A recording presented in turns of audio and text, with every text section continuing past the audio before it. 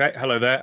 My name is Liam Duffy. I'm an advisor for the Counter-Extremism Project, which is an international policy organization you probably know, with offices in New York, in Brussels, Berlin, and London, where I am based. As you can probably see, I'm in broadcasting live from my childhood bedroom, which is very cramped, and I've put a bed up against the wall so I can fit a computer in here and talk to you.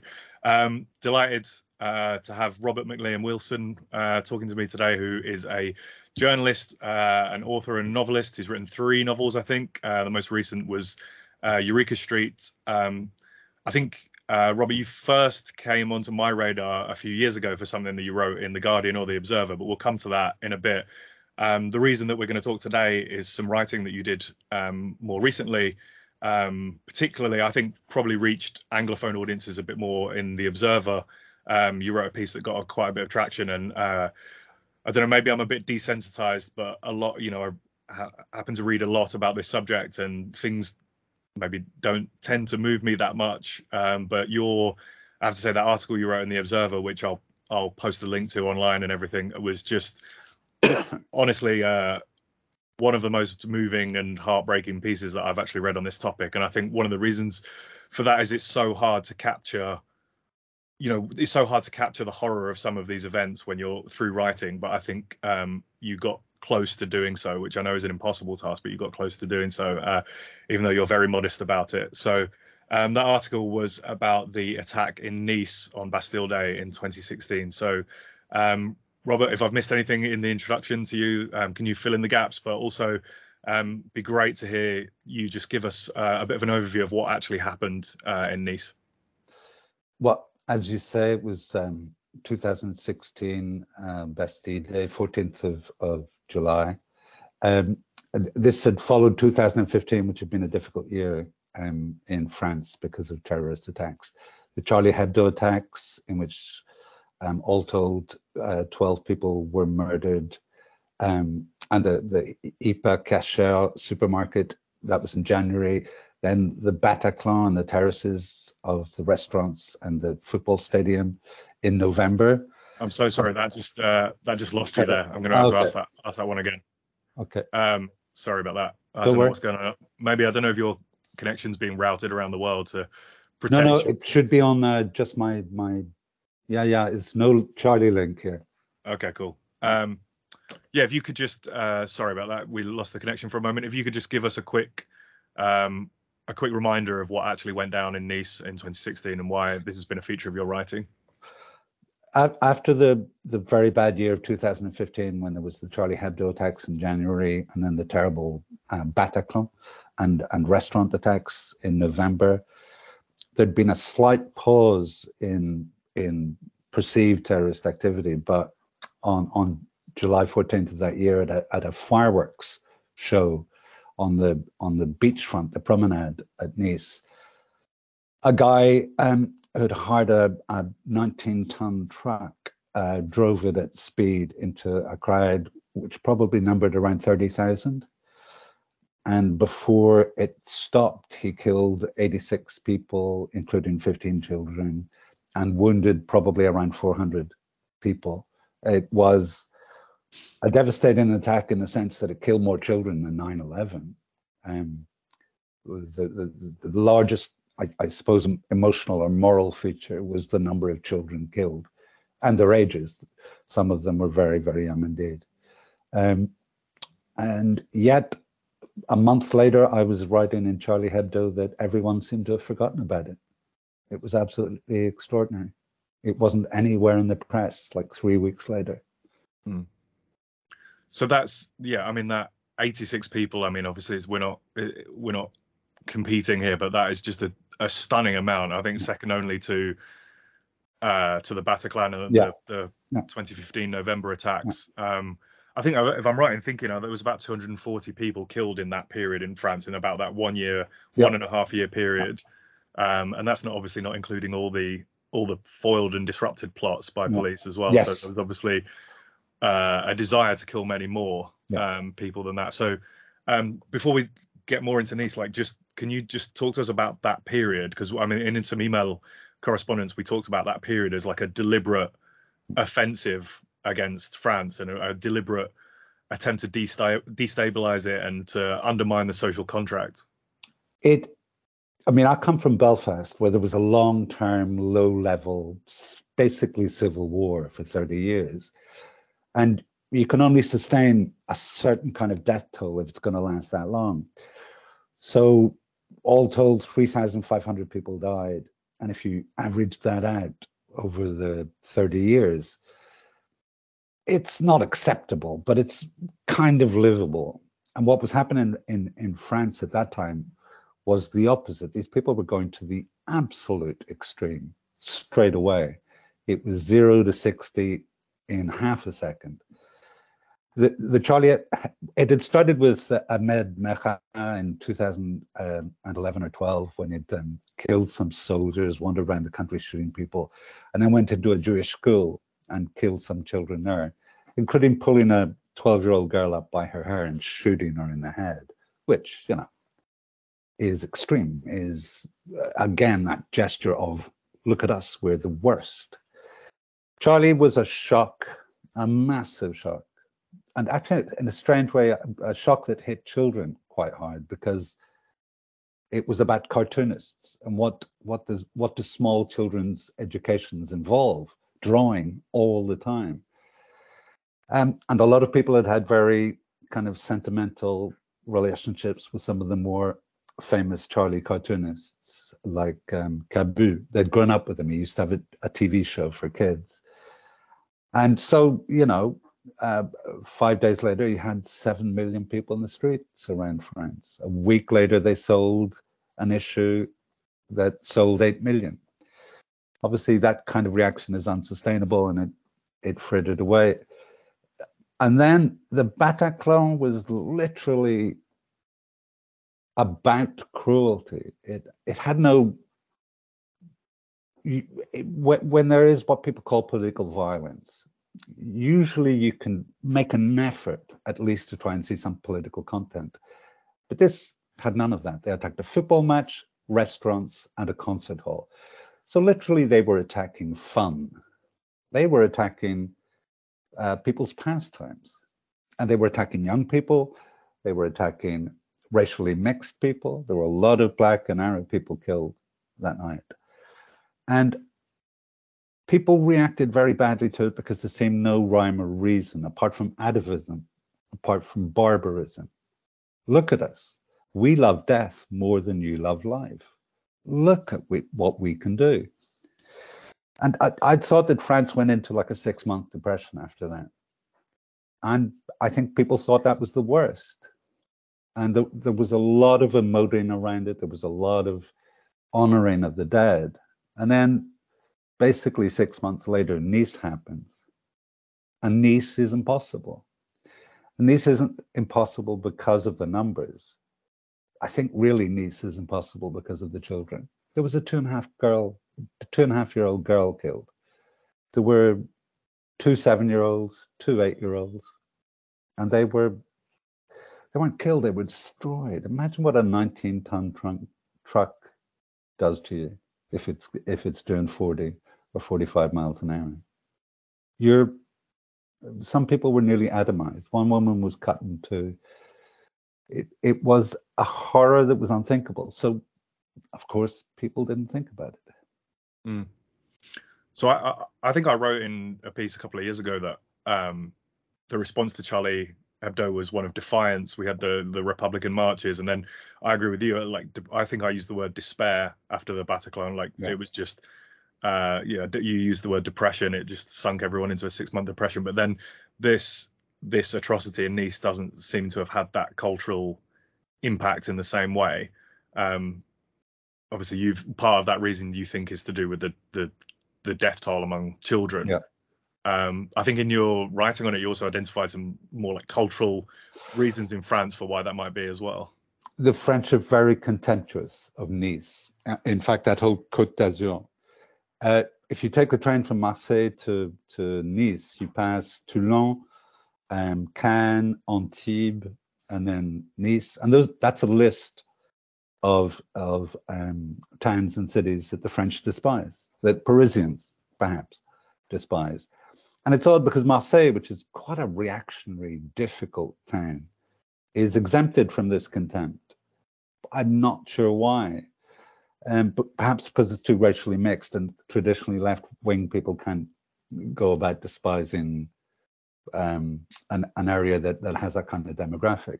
But they believe that Nice is all white, which is massively untrue. I saw many more mixed couples in Nice than I do in Paris. I was there recently, and that's definitely not an accurate reflection. Yeah, my God, it's insane. Mm. And I find that even in the surroundings of Nice, even in the Ariel Villon, so you're 10 kilometers outside Nice, and you're in basically what's a little village, and half the people in the main local bar are black or Arab, and it seemed to be going fine. But Parisians think of them as reactionaries, like a supercharged Eastbourne, yeah. You know. I was going to say maybe for like an Anglo-American audience, which I imagine most people who watch this would be, is that kind of comparable to, you know, like a kind of metropolitan London disdain for like the Kent coast, the Essex, or you know, like the coastal elite in America might view the Rust Belt or Florida or something like that. Is it that kind of sentiment? I think in Britain and the US, it's literally the opposites. For Britain, it's the North that they despise. And for the US, it's the South, basically, or the middle, or basically anyone who's not the flyover states. Yeah. And I think that the general Parisian view of the South is that it's Scotland with sunshine. You know, they're all bouseux, they're all yokels, and they're all right wing. Even the ones who are not right wing are right wing. And there is a political thing that it's hard for Parisians to thread, which is there's a lot of old communists who now vote Front National, Rassemblement National. And that, for us, is also very hard to understand as a Brit or an American. I think that ex-communist voting for the far right is about a perception that the French left hasn't failed. The French left has disappeared. The PS, the Socialist Party, is a kind of national joke now, both for right and left. So kind of Labour type voters or Democrat type voters, or people more seriously left wing, they don't have a natural home.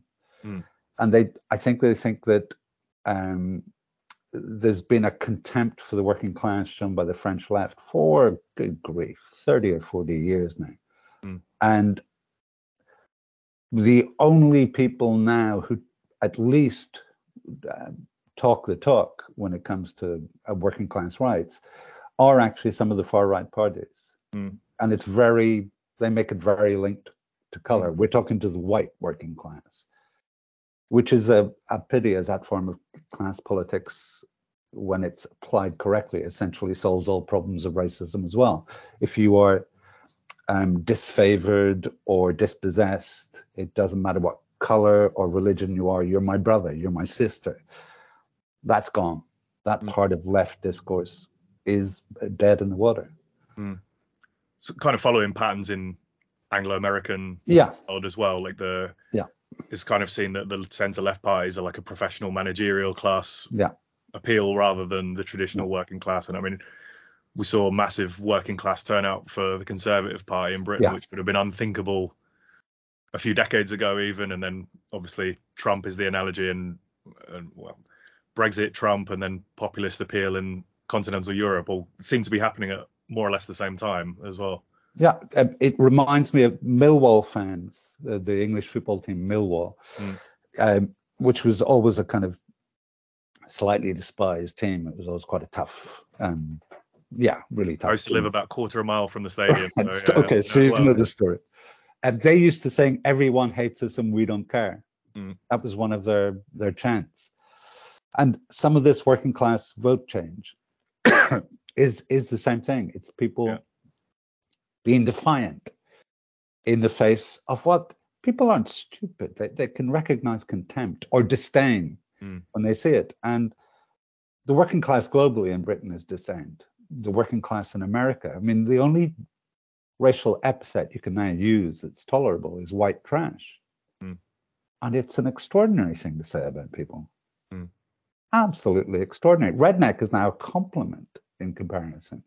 Mm. So what do people do when they feel disdained? They rebel, they revolt, they defy. Of course they do. Mm. They go, I like people who like me. Since I've been working at Charlie, I've had a rule in my head. Everybody who doesn't want to kill me is kind of my friend. I really like people who don't want to kill Nothing me. like working at Charlie Hebdo to put that in perspective, I guess. Yeah, they're nice. People who don't want to kill you are brilliant. And then you grade that down from people who don't despise you, people who don't remove your rights or neglect your needs. That's it's natural. It's human. So let's get back to Nice. So you obviously I mentioned the article that got, from what I could see on social media, got quite a good response in the Observer. But also, in addition to that, you did a series of columns in Charlie Hebdo from the trial, which now, again, I'll put a link to this online, but has now been published as a book, I believe. I'm going to butcher 80 pages, quite a small book. A book nonetheless, but I'm going to butcher the pronunciation, but it's La Vilaine Veuve. Is that right? Wow, yeah, that's excellent. Okay, yeah. Excellent. Well done. Which roughly translates as, you can see me looking at my notes here, which roughly translates as the ugly widow. So this gets to what you're talking about, that this attack didn't make the same cultural imprint in people's kind of collective memory. So, I mean, I guess talk to us about that. What on day one of the trial you got there, and there wasn't. I mean, because a lot of these trials were happening at the same time, weren't they? There was Charlie Hebdo trial were happening around the same time. The Bataclan trials were happening. These have all happened in a short space of time. There's been a lot of attention on the former rather than on Nice. You talk us through, your immediate reactions to this trial. Well, I called it La Vilaine Veuve because in The Guardian I'd written that it was the wallflower of terrorist attacks. It was neglected compared with the others. And there's no good French for wallflowers. So the ugly widow seemed like a good substitute. The French justice system has been a massive Henry Ford factory for the last 3 years, where it's been going through these giant trials. In the Nice trial, there were 4,500 plaintiffs. In the Bataclan trial, I think there were 5,000. The court transcript document reached 1 million pages. I mean, these are enormous processes to get through. And that tires people out. Of course it does. The first few days I turned up at the trial, I didn't go to the press room. I went to the public room where anyone can go. I'm sorry, my cats are going mad. And there were 5, 6, 7 people in the public room for this enormous trial. But then you can't complain about Parisians, because about a month later I was in Nice and I went to the public room where it was being broadcast. And there were 6 or 7 people there as well. I mean, it wasn't just about contempt for Nice. It was about weariness with the subject, and perhaps there's something so primal about Nice as well. In all these exercises in horror, it's not even terrorism, it's horrorism. Nice, it's a firework display. Who goes to fireworks? Children, families. Yeah. I saw the part of the video where you see him turning the wheel because he sees a bunch of prams. I saw the part of the video where you see him turning towards the absolute prime target, which was a stand de bonbon, a sweet stand, a sweetie stall. So of course surrounded by children. And I mean, it's like Nice is actually like an evocation of what, as soon as people have a baby, they start fantasizing about the worst case scenario. What if this happens? What if that happens? So Nice is like a rehearsal of that. You turn around suddenly in the midst of normal life, and that child is gone.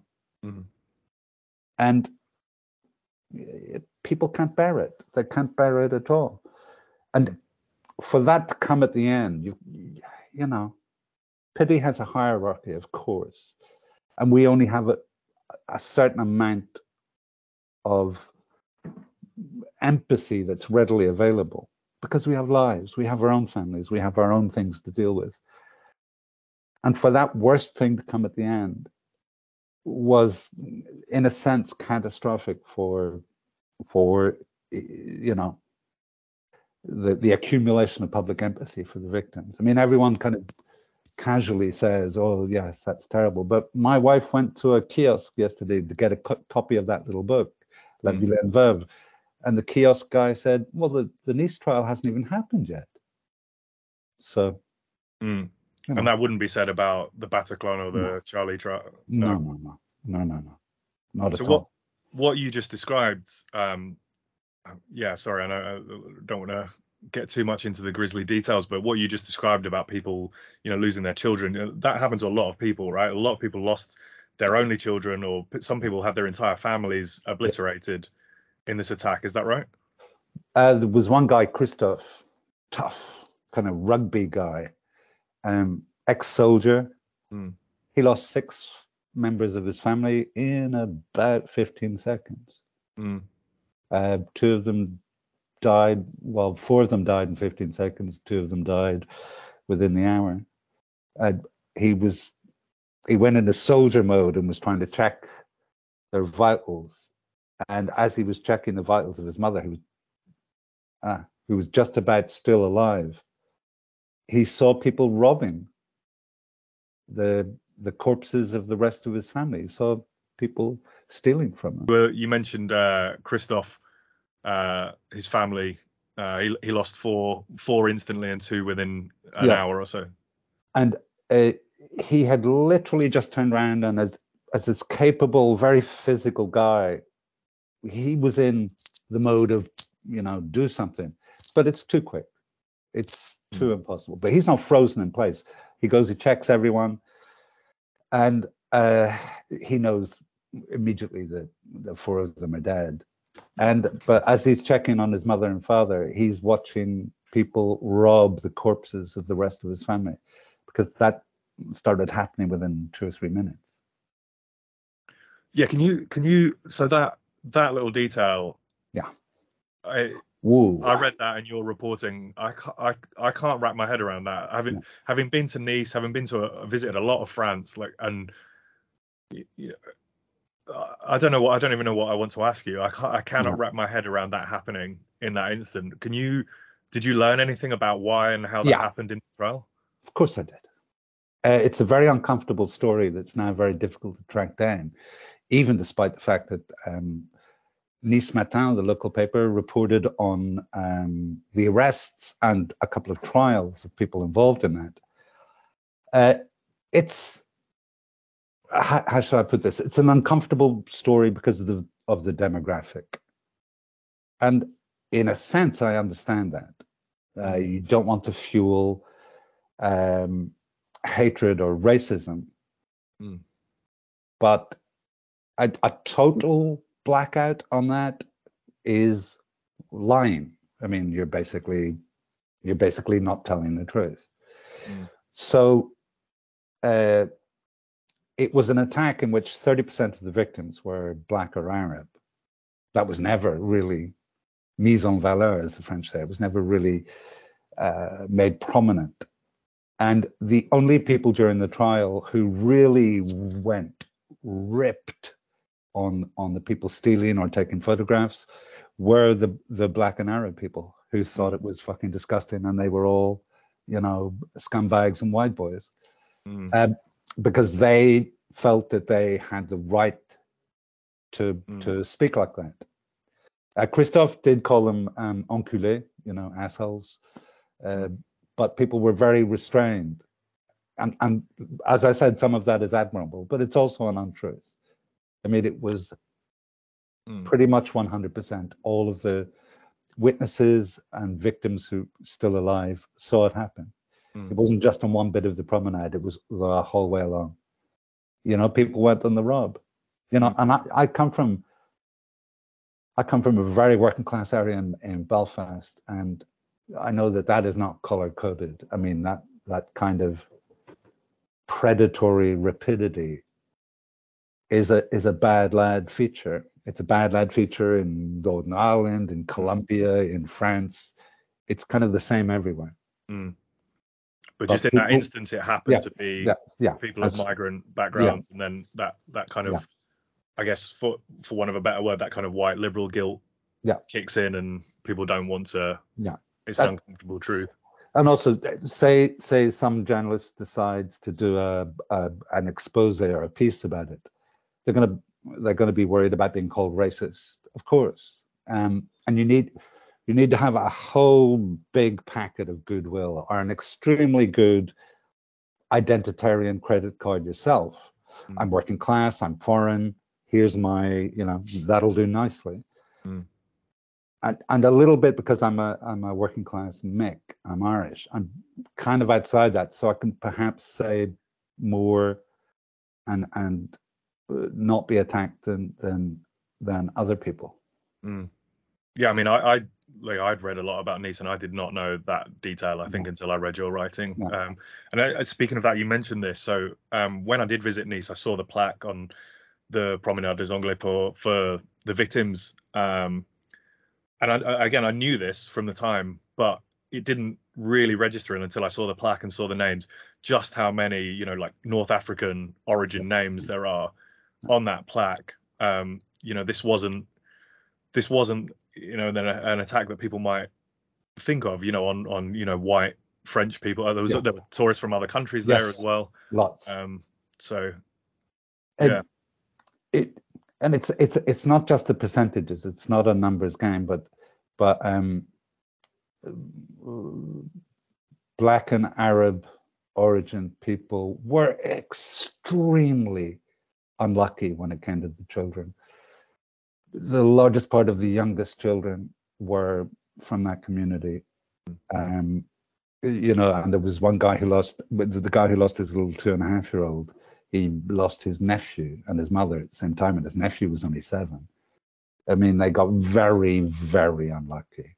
I mean, the thing about people talk about Nice being full of rich people and reactionaries, but they're not going to go to a free firework display. It's going to be the working class. There's plenty of projects at banlieue in Nice as well. And there are plenty of working class people, like there are everywhere. Arles is now seen as the Vincent van Gogh city, the coming place. It costs a lot to live there. The edges, Arles. Yeah, but Arles got plenty of serious working class neighborhoods. I know them well. Everywhere has working class neighborhoods, because you can't have a city without someone to clean the streets and empty the bins. And serve the coffee. And actually, on Nice was actually one of the places that was affected quite badly by Islamic State departures. People heading to Syria. Did that come up in the trial at all? Not really, because again, one of the features of Nice is you have to ask yourself, how Islamicist was it? I mean, I'm never going to name the guy who killed those people. I call him Momo. That's my name for him. Momo was no kind of Islamicist. Momo hated Arabs. Momo used to pretend to be Jewish to try and pick up women or men, or Brazilian or something. He was filled with loathing for Arabs, as were his mates. They used to swap texts about what dickheads Tunisians were, while being Tunisian or Moroccan.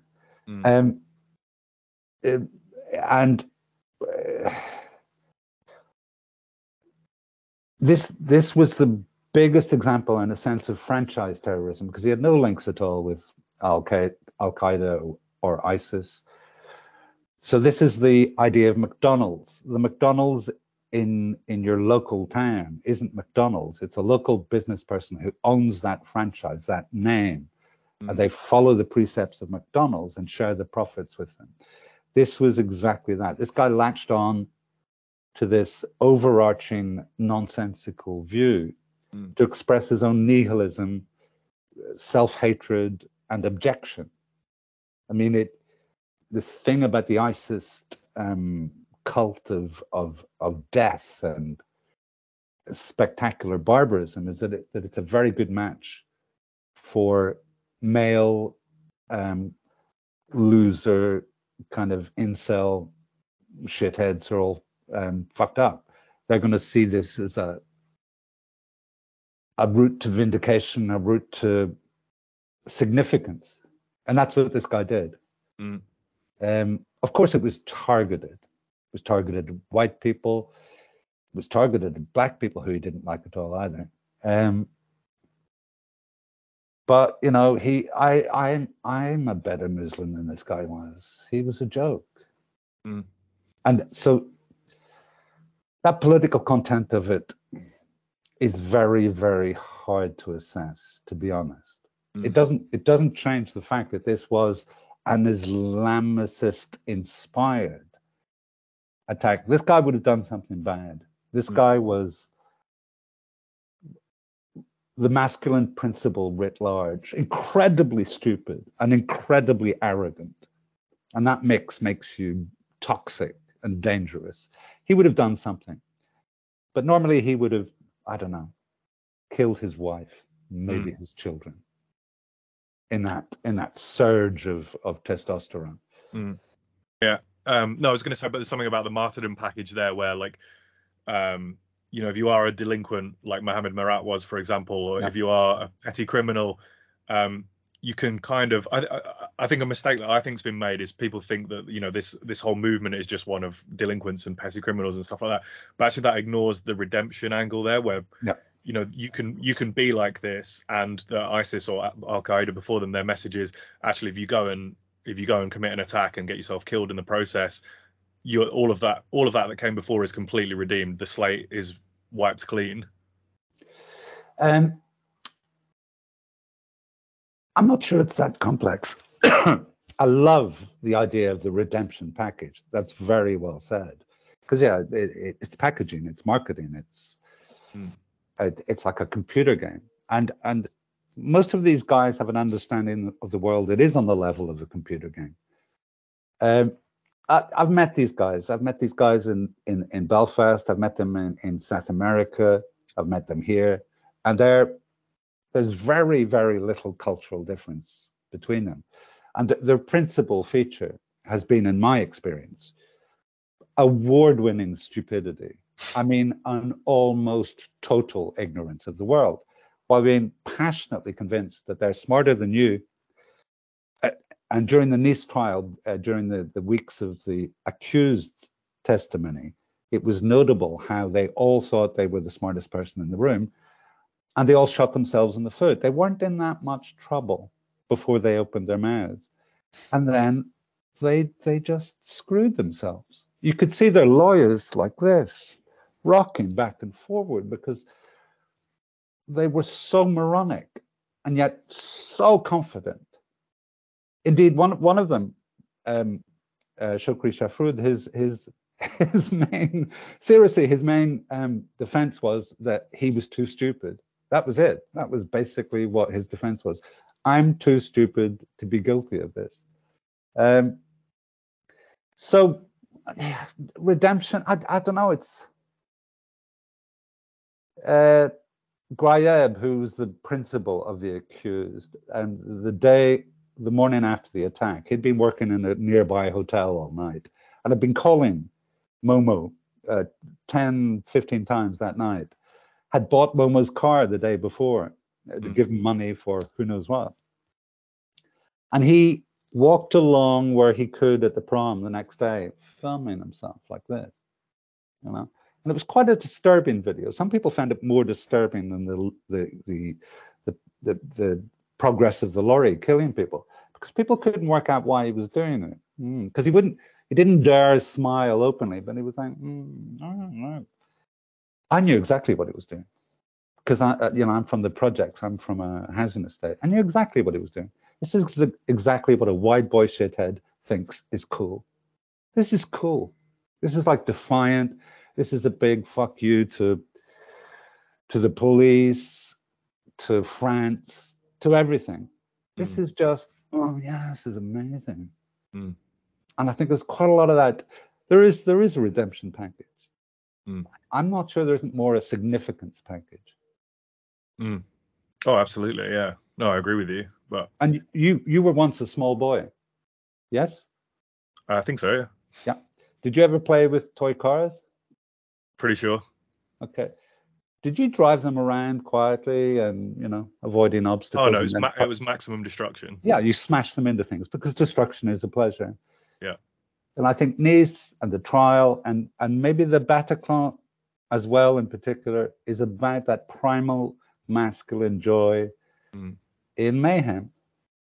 Mm. It's thrilling. I used to when I was like 14, I would get into gang battles, one housing estate against the other, and you would go to a field close by the housing estates, run towards each other, and then try to beat the shit out of each other. But we didn't dislike these people, but it was just a good thing to do if you were 14 and full of chemicals, insane.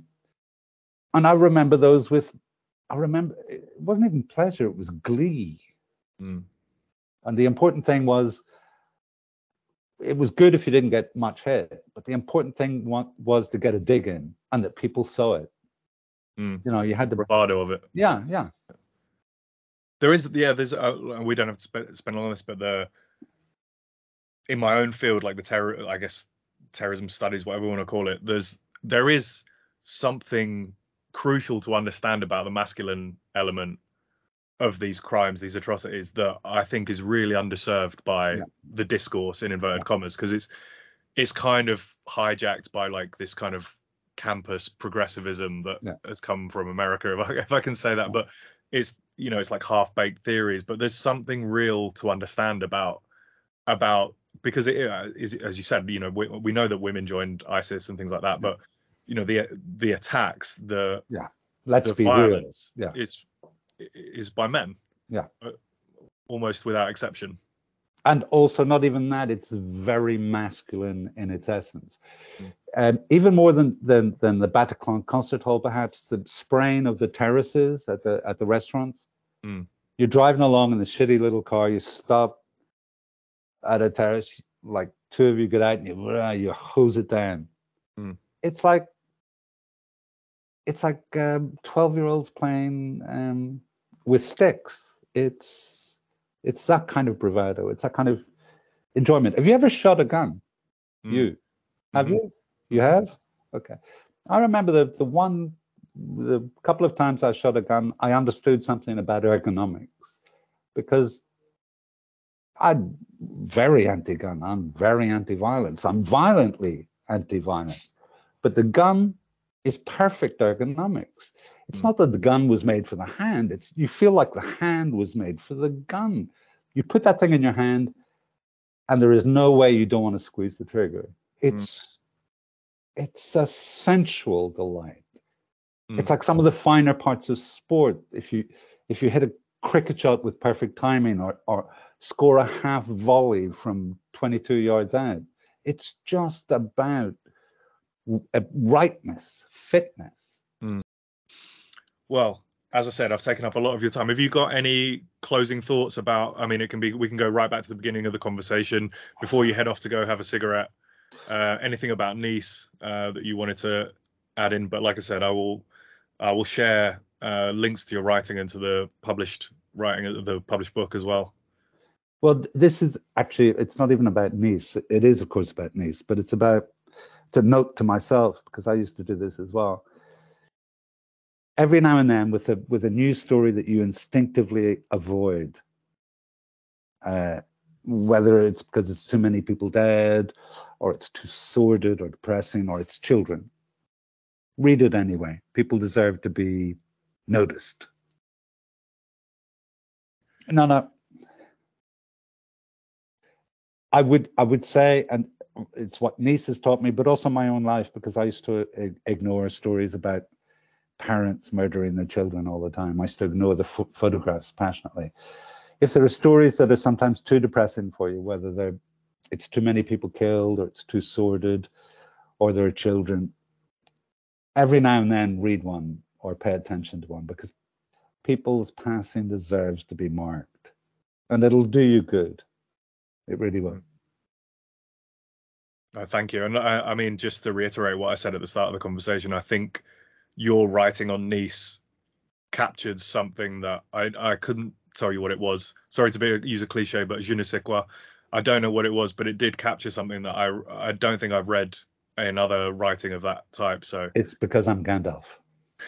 is that right? Yeah. But I will do my best to point people towards it as well. Okay. But again, thank you so much for your time. I thought, my pleasure.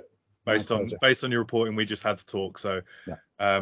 Thank you, and apologies to anyone who watches this. Any editing and interruptions and stuff that are obvious and evident, but unavoidable, I'm afraid. Thank you again. Okay. Cool. Thank you. Bye.